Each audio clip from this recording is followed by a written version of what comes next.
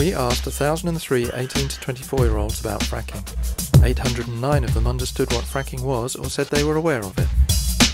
Asked what energy source the government should pursue, renewables figured highly, with fracking and conventional gas at the bottom.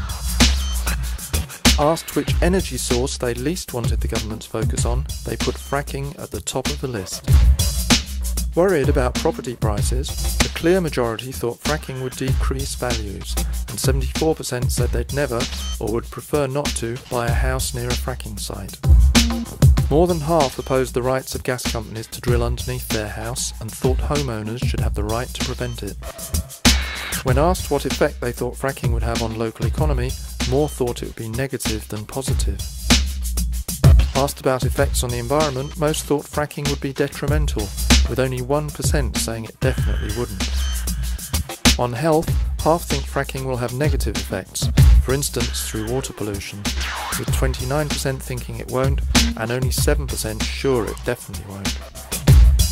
On politics, over a third said they'd be more likely to vote for a party that would review the legality of fracking.